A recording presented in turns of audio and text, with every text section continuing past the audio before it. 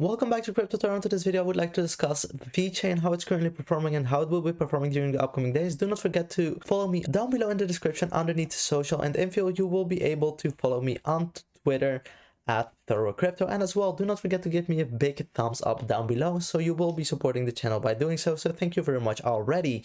So let's get started on VeChain. On the 4-hourly time frame, I would like to get started, and what you can clearly see immediately is that I've drawn this descending resistance with multiple touch points below. So we have seen multiple touch points below this descending resistance, therefore this is a confirmed descending resistance line and as well a major level of resistance above us. So that is something you would like to take into consideration if we would see right now further increase in price action, that we might get rejected once we reach this descending resistance. So that is for sure one of the possibilities. If we enable right now the EMA ribbon, you can clearly see that we are retesting on the 4-hourly time frame the EMA ribbon as a level of resistance. It is currently aligned together with the 23.6% Fibonacci at $0.09. Therefore this is a major level of support and resistance where we are currently trading at, and we would actually like to see a stronghold getting found on top of this range to see even further continuation afterward. Well, this being said, I would like to head right away towards the 1-hourly time frame where I would like to discuss two different things. So let's get started by looking at the EMA ribbon.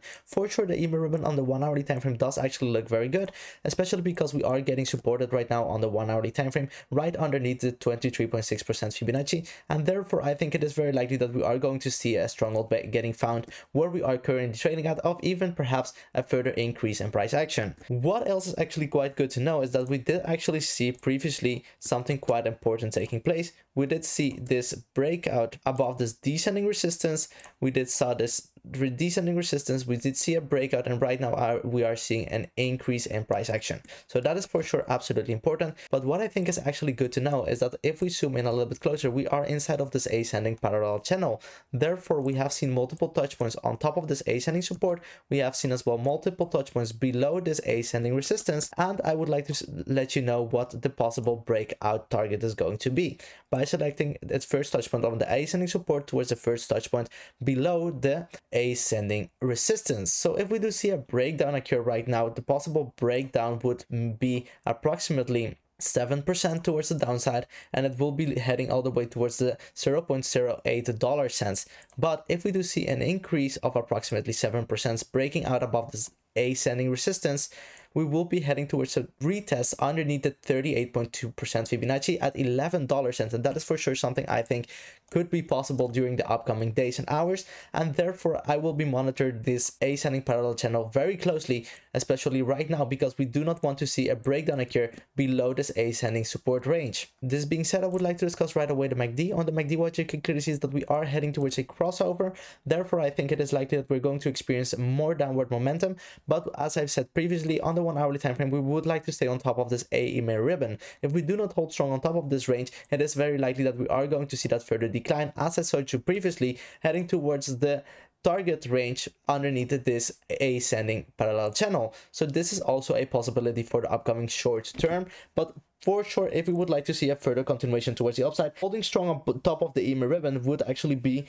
better for the overall trend as well. This being said, I would like to head towards the 4-hourly time frame where you can clearly see that we are as well experiencing momentum towards the upside, and we are not yet seeing any type of momentum loss. So that is actually showing me that it is very likely that we are going to see a momentum loss, but a crossover is not happening anytime soon. It could happen if we would see further decline in price action. But if we do hold strong, eventually we will see once more a crossover on the 1-hourly time frame taking place with momentum towards the upside, and perhaps we are not going to see a crossover on the 4-hourly time frame due to this fact. Lastly, I would like to take a look at the RSI on both the 4-hourly and 1-hourly time frame. On the 4-hourly time frame, you can clearly see that we saw previously a bullish divergence. We did see this lower low getting created on the chart and this higher low getting created on the RSI. Therefore, we did see this increase on the RSI afterwards, and we did see as well an increase in price action. So that is actually something very good to know.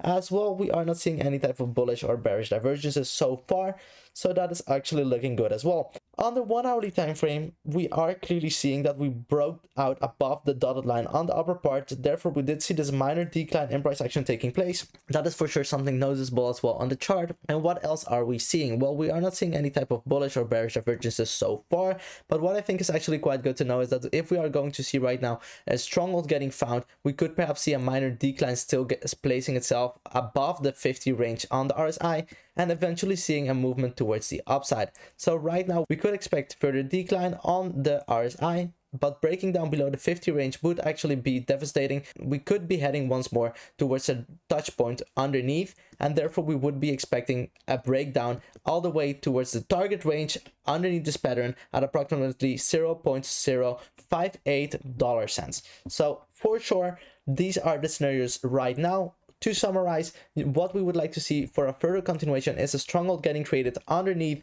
or on top of the 23.6% Fibonacci, eventually seeing a stronghold getting found and seeing movement towards the upside, retesting this descending resistance range. Otherwise, if we do not hold strong on top of the EMA ribbon and this ascending support, it is very likely that we're going to see a decline getting placed heading towards the $0.085 and eventually perhaps seeing further decline afterwards. So thank you very much for watching this video. If you did enjoy the content, do not forget to give me a big thumbs up down below. It will be highly appreciated and you will be supporting the channel by doing so. So thank you very much already and have a nice day.